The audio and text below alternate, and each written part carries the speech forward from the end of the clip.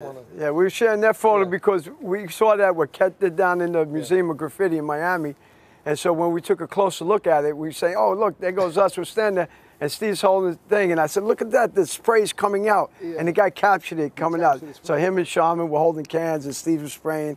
It was just amazing, you know, like it brought us back to that moment that, wow, look how far we came as kids, where we are today, in the museum, looking at ourselves, not even realizing with that photo that was never seen before, that Kent was able to get from Michael Lawrence, who was a top photographer back then and captured a lot of good photos of us. And, you know, thank God that, you know, that he was there at that time and snapped it right there. So.